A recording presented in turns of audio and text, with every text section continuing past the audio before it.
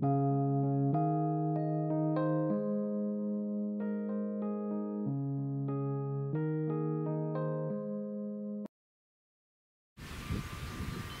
I've started to see some deer, so I'm kind of being proactive this year. I've got the water sprinkler motion detector set up.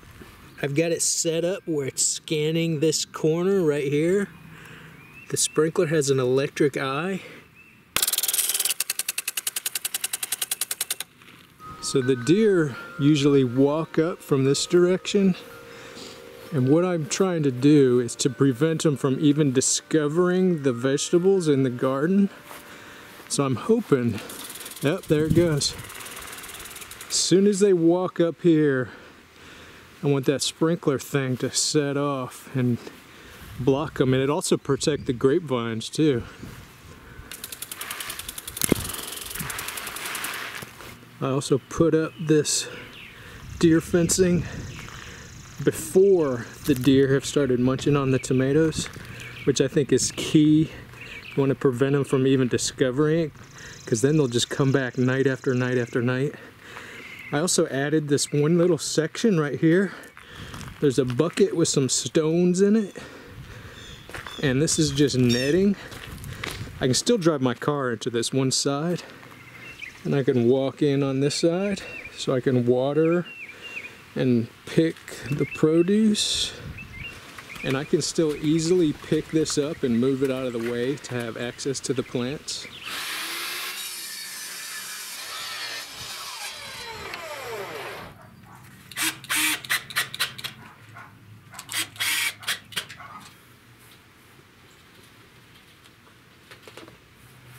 This is also a new fence section, because in the past I've had problems with animals, possums, and also deer reaching in there, and I can still access it by walking up this direction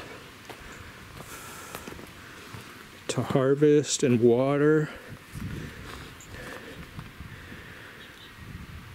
Now that I'm starting to get red ripe tomatoes, I'll set up this owl. It's supposed to deter birds from eating the tomatoes.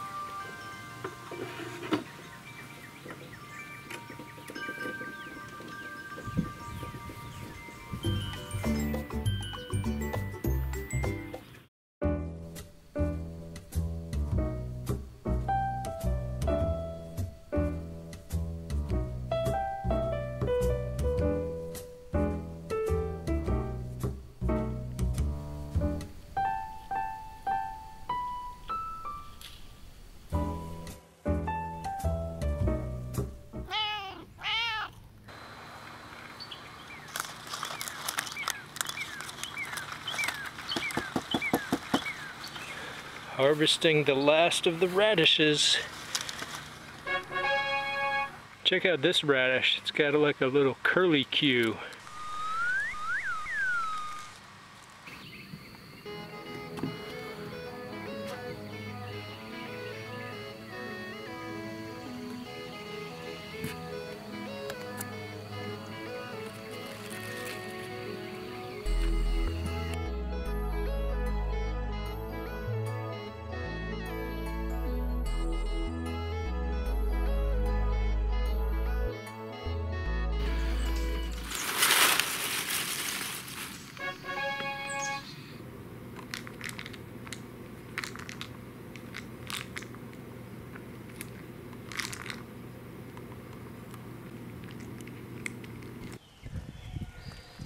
Harvesting the very first eggplant.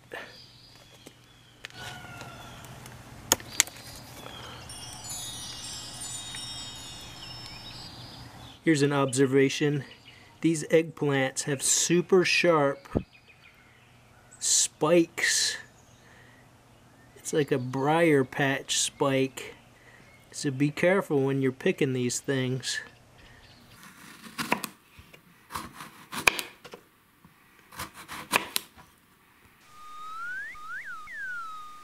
Here's the raw eggplant. Doesn't really have much of a taste. but I like the texture.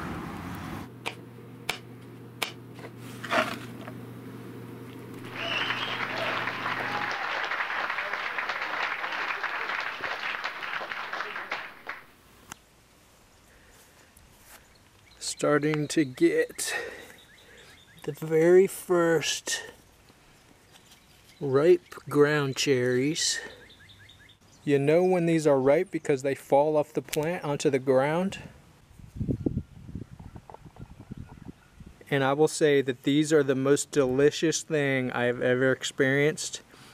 It tastes like ice cream. Strawberry cheesecake ice cream.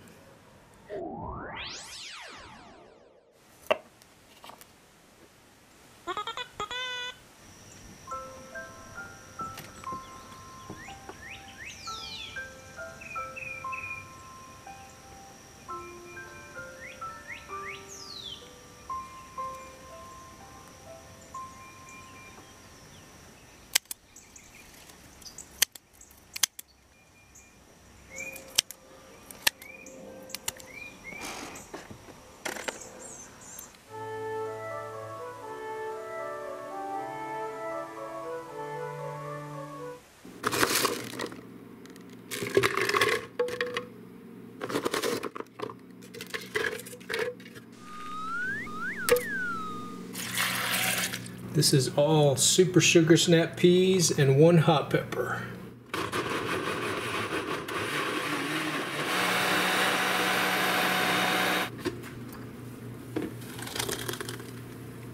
Some garlic salt, some extra virgin olive oil, and this is something really good to try, pure super sugar snap pea soup. It's super delicious.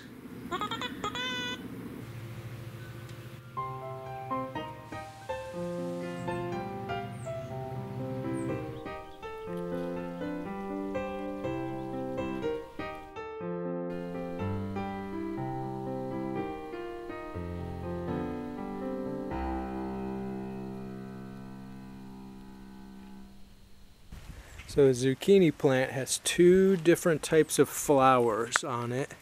This one here is a male flower.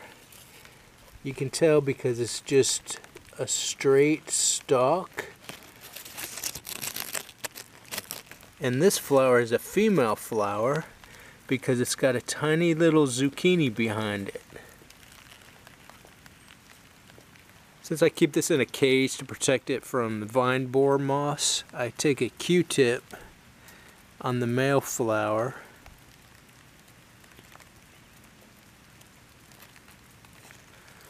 Now it's covered with pollen. And I transfer it onto the stigma of the female flower. Kind of like what a bee does, traveling from plant to plant. So now this little tiny zucchini should start to grow into a big vegetable. Well, it turns out my Blue Lake pole beans were mislabeled. They're actually bush beans. I was waiting for them to grow up the trellis, but they just stayed real short.